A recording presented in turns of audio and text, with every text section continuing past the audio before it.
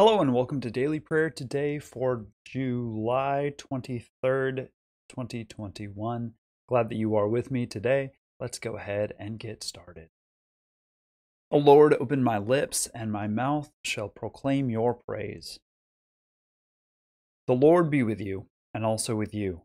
Let us give thanks to the Lord our God. It is right to give our thanks and praise. Gracious God, we give you thanks that through the gift of our baptism you have embraced us as your own and made us one in Christ's body. By the power of your Holy Spirit, continue to nourish and strengthen us in the ways of faith, hope, and love through Jesus Christ our Savior. Amen. Our readings for today are Psalm 130 and 148. 1 Samuel 31, 1 through 13, Acts 15, 12 through 21, and Mark 5, 21 through 43. Listen for God's word to speak to you. Psalm 130. Out of the depths I cry to you, O Lord. Lord, hear my voice. Let your ears be attentive to the voice of my supplication. If you, O Lord, should mark iniquities, Lord, who could stand? But there is forgiveness with you, so that you may be revered. I wait for the Lord, my soul waits, and in God's hope I hope. My soul waits for the Lord, more than those who watch for the morning, more than those who watch for the morning. O Israel, hope in the Lord, for with the Lord there is steadfast love, and with God is great power to redeem. It is God who will redeem Israel from all its iniquities. Psalm 148. Praise the Lord. Praise the Lord from the heavens. Praise God in the heights. Praise God, all God's angels. Praise God, all God's hosts. Praise God, sun and moon. Praise God, all you shining stars. Praise God, you highest heavens, and you waters above the heavens.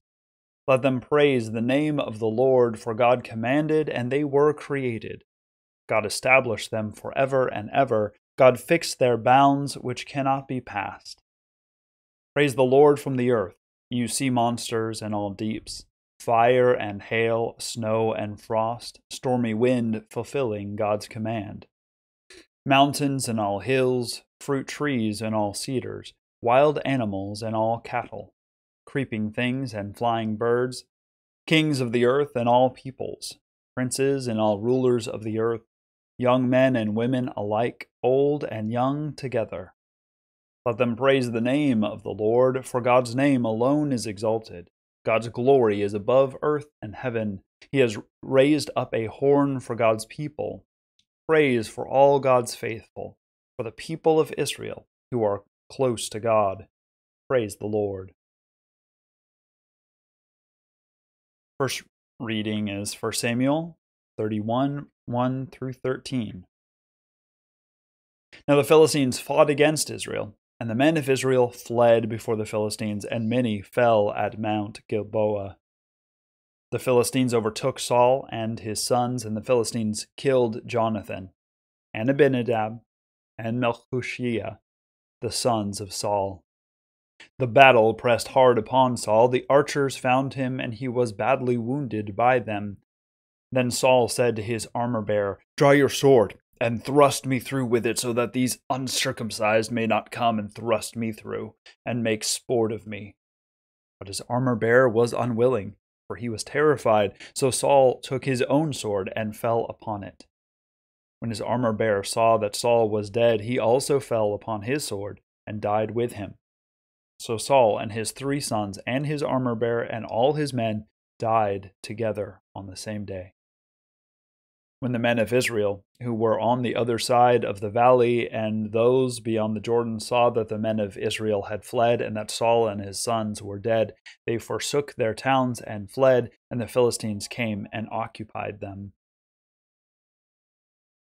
The next day, when the Philistines came to strip the dead, they found Saul and his 3 sons fallen at Mount Gilboa. They cut off his head, stripped off his armor, and sent messengers throughout the land of the Philistines to carry the good news to the houses of their idols and to the people. They put his armor in the temple of Astarte, and they fastened his body to the wall of Bethshan. But when the inhabitants of Jabesh-Gilead heard that what the Philistines had done to Saul, all the valiant men set out, traveled all night long, and took the body of Saul and the bodies of his sons from the wall of Bethshan. They came to Jabesh and burned them there. Then they took their bones and buried them under the tamarisk tree in Jabesh, and fasted for 7 days. Acts 15:12 through 21. The whole assembly kept silence and listened to Barnabas and Paul as they told of all the signs and wonders that God had done through them among the Gentiles. After they finished speaking, James replied, "My brothers, listen to me. Simeon has related how God first looked favorably on the Gentiles to take from among them a people for his name, God's name. This agrees with the words of the prophet, as it is written, 'After this I will return, and I will rebuild the dwelling of David, which has fallen. From its ruins I will rebuild it, and I will set it up, so that all other peoples may seek the Lord, even all the Gentiles over whom my name has been called. Thus says the Lord, who has been making these things known from long ago. Therefore I have reached the decision that we should not trouble those Gentiles who are turning to God, but we should write to them to abstain only from the things polluted by idols, and from fornication, and from whatever has been strangled, and from blood. For in every city for generations past Moses has had those who proclaim him, for he has been read aloud every Sabbath in their synagogues." And from Mark 5:21 through 43. When Jesus had crossed again to the boat to the other side, a great crowd gathered around him, and he was by the sea. Then one of the leaders of the synagogue named Jairus came, and when he saw him, fell at his feet and begged him repeatedly, "My little daughter is at the point of death. Come and lay your hands on her so that she may be made well and live." So he went with him. And a large crowd followed him and pressed in on him. Now there was a woman who had been suffering from hemorrhages for 12 years. She had endured much under many physicians and had spent all that she had, and she was no better, but rather grew worse. She had heard about Jesus and came up behind him in the crowd and touched his cloak, for she said, "If I but touch his clothes, I will be made well." Immediately her hemorrhage stopped, and she felt in her body that she was healed of her disease. Immediately, aware that power had gone forth from him, Jesus turned about in the crowd and said, "Who touched my clothes?" And his disciples said to him, "You see the crowd pressing in on you. How can you say, 'Who touched me?'" He looked all around to see who had done it, but the woman, knowing what had happened to her, came in fear and trembling, fell down before him and told him the whole truth. He said to her, "Daughter, your faith has made you well. Go in peace and be healed of your disease." While he was still speaking, some people came from the leader's house to say, "Your daughter is dead. Why trouble the teacher any further?" But overhearing what they said, Jesus said to the leader of the synagogue, "Do you fear? Do not fear, only believe." He allowed no one to follow him except Peter, James, and John, the brother of James. When they came to the house of the leader of the synagogue, he saw a commotion, people weeping and wailing loudly. When he had entered, he said to them, "Why do you make a commotion and weep? The child is not dead, but sleeping." And they laughed at him. Then he put them all outside and took the child's father and mother and those who were with him and went in where the child was. He took her by the hand and said to her, "Talitha cum," which means, "Little girl, get up." And immediately the girl got up and began to walk about. She was 12 years old of age. At this they were overcome with amazement. He strictly ordered them that no one should know this, and told them to give her something to eat. The word of the Lord. Thanks be to God. So, our readings for today. The epic or the story of Saul comes to an end. He is led to this huge battle, partially because of his own hubris. This Philistine army is large and in charge, partially because he has not really dealt with the Philistines at all during his time. He spent most of his time chasing after David. The battle, just as Samuel had told him when he was resurrected by a witch, goes very poorly. And all of Saul's sons and Saul himself dies. Saul actually kills himself because he was struck by an arrow, and his armor bearer would not kill him, and so he fell on his own sword, and the armor bearer fell on his sword. And the Philistines take his body and put it up on the wall, which is an incredibly disgraceful place to put a body. It's incredibly rude to do this. And so there are some men who travel all through the night so they can go and take him and the sons down under cover of night, presumably, and they burn them to give them a proper burial and bury their bones under a particular tree. So this is the end of the Saul dynasty, but it's certainly not the end of the story. This is very close to the end of 1 Samuel. We'll now pick up with 2 Samuel and see what David does from here on. So that's where that is. Then we have from Acts. We are continuing this Council of Jerusalem. Paul and Barnabas tell all about all the things that have happened among the Gentiles, how they have received the gospel, and James stands up, and it is very sort of downplayed in the narrative here, but this is a huge move. James has been one of the primary, most outspoken proponents that the Gentile believers do absolutely, positively need to take on the law. They need to be circumcised. They need to become Jewish in order to be saved by the Jewish Messiah. He is unrelenting. He is sending people to all the places where Paul and Barnabas are raising up churches. He's sending Jewish ambassadors to say, great, we're so happy that you have become Christian, you have believed in Jesus, but you have to do all of these other things. James, as far as we can tell, was the person who was really driving this movement. He gets up and he says, you know what? I was wrong. I see how God is at work. I see that from hearing from Peter and from Paul and from Barnabas what God is doing, and faced with the evidence of what God is doing rather than what we're necessarily comfortable with or we're assuming that God is doing, to see what God is actually doing, I have no other choice but to say, you know what? The Gentile believers do not have to take on the law. We should send them a letter, right? Maybe, I don't know. Let's send a letter and let everybody know that these are the standards. We're going to have some very minimal standards. There's a few things that we'd like them to abstain from, but they don't have to take on the whole law. They don't have to be circumcised. This is a very, very big move on the part of the leadership of the early church.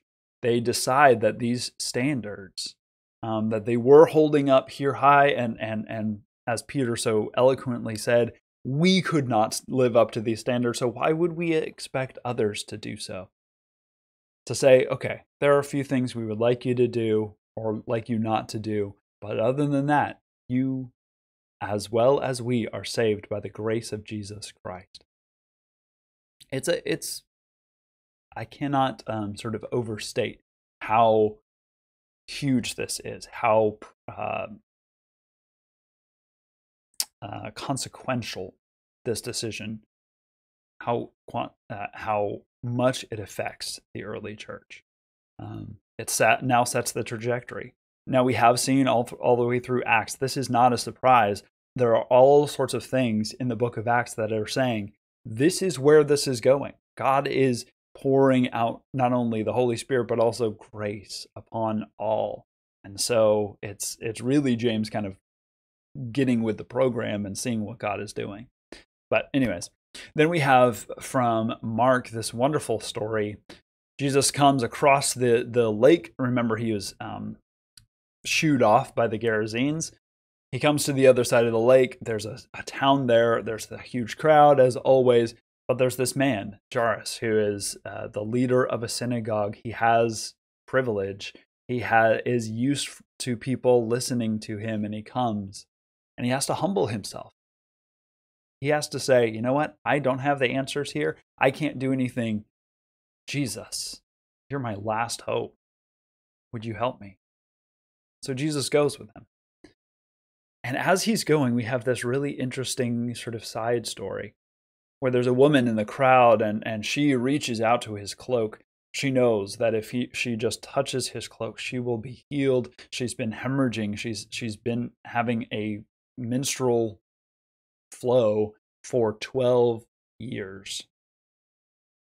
Imagine how not only physically, but also psychologically taxing that would be, especially in a culture where you are, because of that, you are unclean. You cannot touch anyone or else they are unclean. You cannot touch anything unless, or it will be unclean. She would have to hide herself away.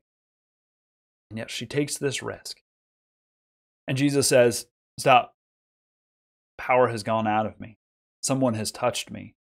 And his disciples say, well, yeah, of course, everybody has touched you. We're in this huge crowd. But he takes this time, right? He's following this important person, Jairus, but he stops and he waits. He wants to make sure that this is taken care of. She comes to him. She fesses up. She says, this is what I have done.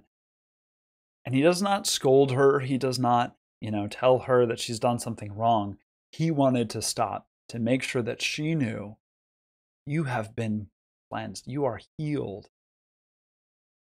Go. Be at peace. She goes. Her life is changed forever. And about that time, Jairus gets this news that his daughter is dead. It's now past the point of no return. There's no reason to bother the master anymore, but Jesus goes anyways. And he sends everybody out and raises her from the dead. Talitha cum, little girl, get up, and she does. Despite the doubts of all the people who have gathered to grieve, she is awake. She is restored to her father, Jairus. And it's a happy ending. It's a great story and a really interestingly told story. It's about the highest of the high and the lowest of the low. It is a restoring of life and a restoring of life. It's a beautiful, beautiful story. Anyways, let's go ahead and join together in prayer. Satisfy us with your love in the morning, and we will live this day in joy and praise. God of all mercies, we praise you that you have brought us to this new day, brightening our lives with the dawn of promise and hope in Jesus Christ. Especially we thank you for ministries of discernment and governance, those who teach and those who learn,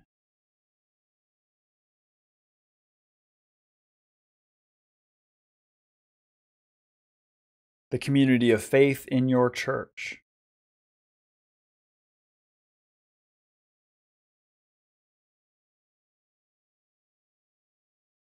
reconciliation in our relationships,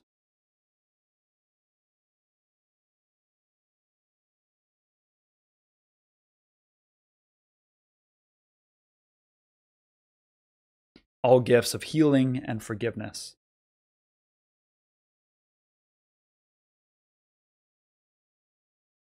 People of God, for what else do we give thanks? We give thanks for Vacation Bible School that we are putting together right now. We thank God for all of the 40 or so, a little bit more, children, all the many volunteers who are going to be joining us and learning more about God's work and will. We pray that they would have a blessing, that they would see more about who God is.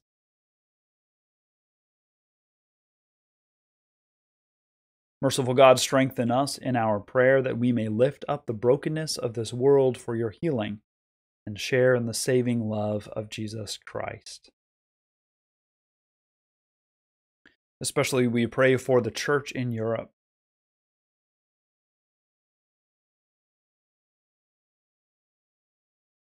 Safe, clean, and renewable energy.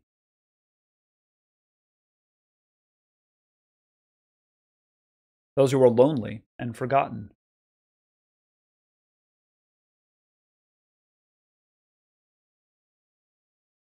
Those from whom we are estranged.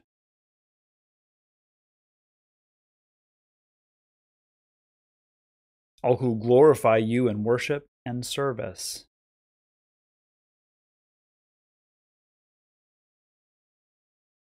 People of God, for what else do we pray? We pray for Miss Debbie, who fell and broke a couple of ribs. She is continuing to recover from hip replacement. Also, David fell in the shower and had to have some stitches on his head. We pray for Marianne, a friend of Bill's, who has some dizziness. For Kathy, a friend of Jan Ann's, who has a broken tibia. For Margaret, who's on IV antibiotics for an infection in her jawbone. For Robin, a friend of the Garlands and the Wises, who is recovering from a serious stroke. For Brad, a friend of the Wises, who's recovering from brain surgery. Also prayers for his wife Ashley and son Anthony. For Sophia, as she continues to interview and apply for employment. We pray for Mike, a friend of Cheryl's who's been diagnosed with stage 4 cancer. Fran, a friend of Amy's who has a sudden hearing loss in one ear. And for Rena, another friend of Amy's who has breast cancer. Also pray for her 2 young children.